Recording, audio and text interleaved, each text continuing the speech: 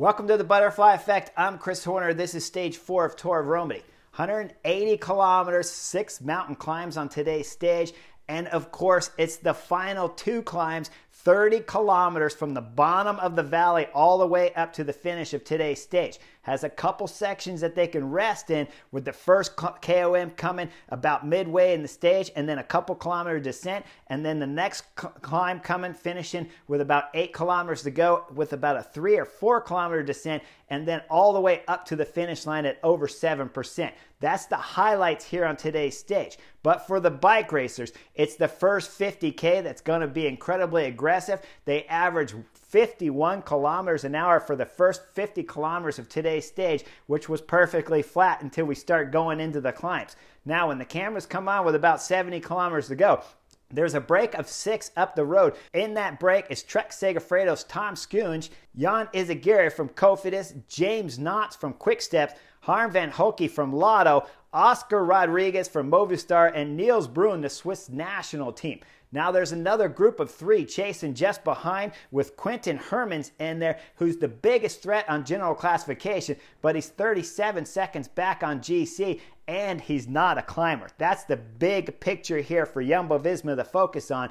The group of 6 up the road, nobody's a threat up there, and the gap's only at 3 minutes when the cameras come on. And that second group, which has already been dropped from the front group, has the threat of general classification, but he's already getting dropped and coming back to the peloton.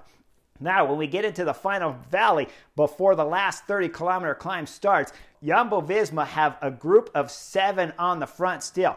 Throughout this stage, the only 2 riders I saw them ride, Michael Hessman and Timo Roslund, were the only 2 riders out of 7 for Jumbo-Visma to be riding the front on today's final road stage of Tour of Romandie. That means when the final climb starts with 29 kilometers to go, Jumbo-Visma have 5 fresh riders at the front. And remember, stage 1, stage 2, stage 3, you had other sprinter teams riding for Jumbo-Visma. Now when the climb starts proper, that group of 6, now a group of 5, because Niels Bruins was dropped on the earlier climb here on stage 4, is being led by Jan Izagirre from Cofidis. He's trying to keep the pace fast up front because they know at 3.5 minutes, that's not a big gap to the GC favorites behind.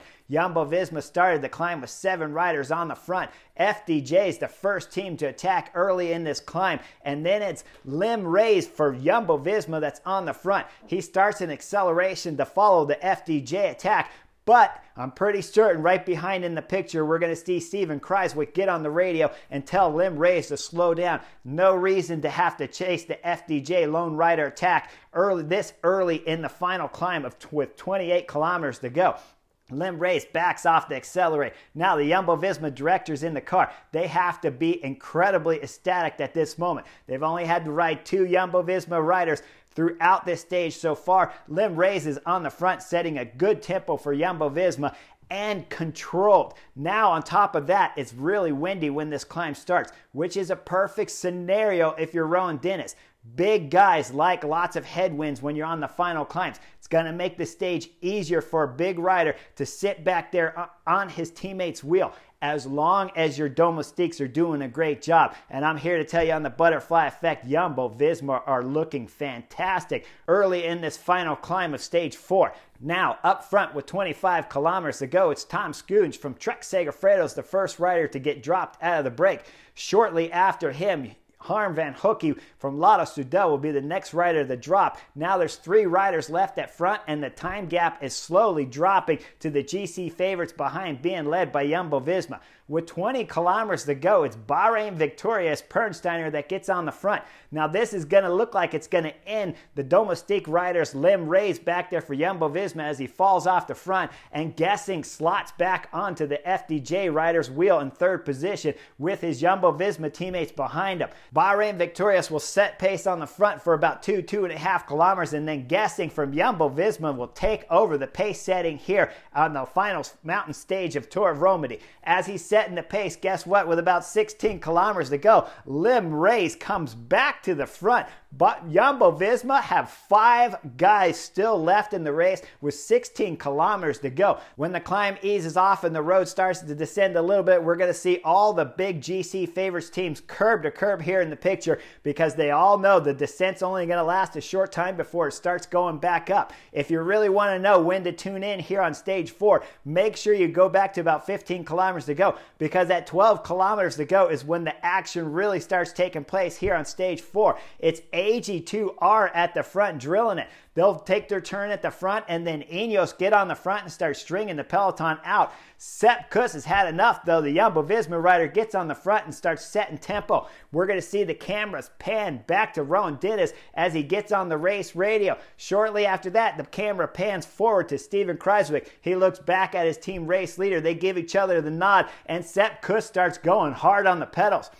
He's got the peloton strung out. Only about 25 guys left in the group. The first GC favorite rider to pop is going to be Dylan Teuns. Shortly after that, we're going to see Geraint Thomas at the back of the GC favorite group of about 25 riders left. Garrett Thomas is going to have a hard day here on stage 4, up front with 9 kilometers to go, as the breakaway riders are just starting to get wrapped back up from all the GC favorites. It's going to be Movistar's Rubio that throws in the big attack here. His attack gets an immediate gap of about 8-10 seconds. Sepp Kuss just stays on the front of the GC favorites here, with Steven Kruijswijk solidly on his wheel and Rowan Dennis looking fantastic. Next to come out the back, Geraint Thomas. He was suffering earlier. Now he's finally dislodged from all the GC favorites. Sepp Kuss sets an amazing tempo at the front, always keeping the gap to Rubio at about 10 to 15 seconds. With just over 7 kilometers to go, when they crest the final KOM here at Tour of Romandie, there's another slight descent. It's about 3 to 4 kilometers long. Sepp Kuss is at the front, stringing out the group of 25 favorites back there. Rubio's at the front, still 10-15 second gap on Jumbo-Visma. When the road turns off to the right with about 4 kilometers to go, it starts the final pitch here to the finish of stage 4. It's over 7% now all the way from here to the finish line. Rubio's got a gap still of just about 13 seconds behind with 3.5 kilometers to go. Sepp Kuss, the American Flying Eagle, he's done. He pulls off to the left, and Steven Kruijswijk hops on the front for Jumbo-Visma. Now Rowan Dennis has one teammate left here on Tour of Romandie on stage 4 to bring him all the way to the finish. Steven Kruijswijk will pull hard all the way to about 1.5 kilometers to go when UAE Team Emirates' Mark Hirschi takes over the front. Now he's setting a fast pace, trying to bring back Rubio up front and set up his teammate Ayuso back there, the young Spanish rider. Now with about 1.2 kilometers to go, Luke Plapp, Ineos will throw in a huge acceleration. It won't get rid of the favorites though. Right away, Rowan Dennis is keen to it, and he's directly on the wheel just behind the Ineos rider. With 800 meters to go, Rowan Dennis will come up to the front. We'll see him look over to the right at all the favorites, and then it'll be FDJ that throws in the next attack, Mullard. Then Luke Plapp will follow right away and throw in his own attack with about 550 meters to go. Rubio's up front dangling. We know he's going to get caught now because the next accelerations are coming soon. With 400 meters to go, it's only about a 2-second gap up to Rubio, and then Plapp throws in another acceleration from the front of the GC favorites. With that acceleration, we start to see Rowan Dennis getting gapped with 300 meters to go. With 200 meters to go, it's Agita Bora Hansgrohe throwing in attack on the left side of the road. On the right side, it's Vlasov, his teammate, throwing in attack. Those two will meet at 100 meters to go. Now, wait a minute. Let's back the film up just a little bit to 750 meters to go, and I'll show you the picture. It's Agita back there in 13th, 15th position, but always in the perfect draft in the center of all the favorites here before the sprinting has started proper. Now remember, at that point in time, it was Luke Plapp throwing in like 3-4 big attacks during this last 1.2 kilometers to go, and it was UAE Team Emirates that were riding at 1.5 kilometers to go. When I dissect Luke Plapp's attack, he went quite a bit too early at 1.2. Then he went again just around 800 meters. Now this whole time when we're looking at the picture, it's Agita back there in the perfect position. Now we fast forward back up to 200 meters to go. Agita's on the right. Vlasov's on the left. Just shortly after that, they're going to meet at about 100 meters to go. Agita's first here with the GC favorites, second on the wheels. Vlasov right behind in third position is two riders with Aruso on the left and Ben O'Connor on the right. 50 meters to go. Vlasov starting his acceleration to try to win here at stage 4 from his teammate up front. He'll pull up even. Agita will drift a little bit to the right, surely not aware that it's his teammate Vlasov on the right side of him. They'll come up to about 10 meters to go. Vlasov will look at his teammate, sit up, and start celebrating as Agita's Bora Hansgrohe wins today's stage 4. Vlasov is second. Aruso from UAE Team Emirates takes a crucial third podium position for time bonuses here at Tour of Romandie. Now, 10 guys finished in the front here all on same time,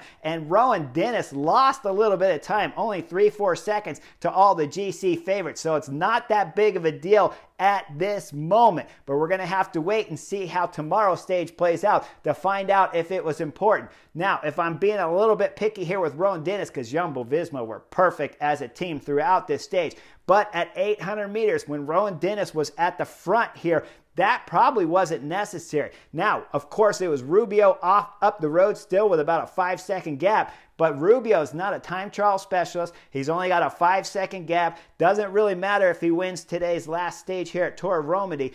But when Rowan Dennis is up at the front, you know he's taking wind, getting a little fatigued with that big second, third acceleration from Luke Plapp. That opened the gap up there to the Jumbo-Visma race leader here at Tour of Romandie and probably cost him those crucial seconds at the end here of stage 4.